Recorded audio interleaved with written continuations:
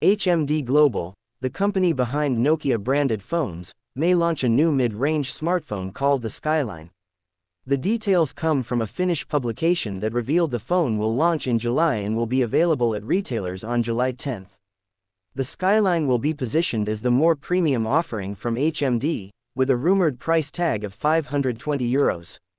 It will be available in black with 8 GB of RAM and 256 GB of storage and will have dual SIM support.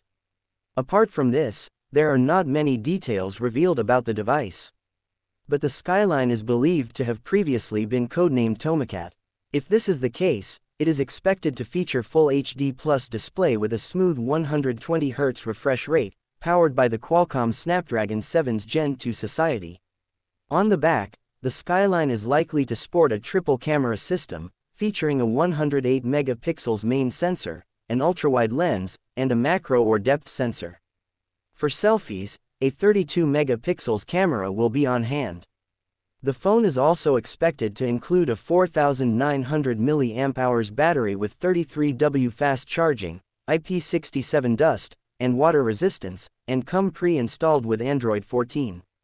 Additionally, it will have an under-display fingerprint sensor and stereo speakers.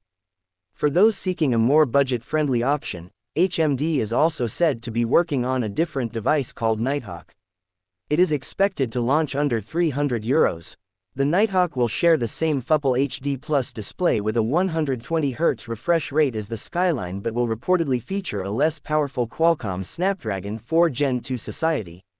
It will come with 8 GB of RAM and offer storage options of 128 GB or 256 GB.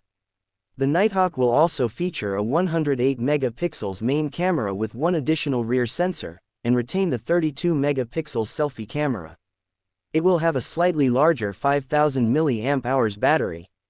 Notably, the Nighthawk will include a headphone jack, and both devices will run Android 14 and have stereo speakers.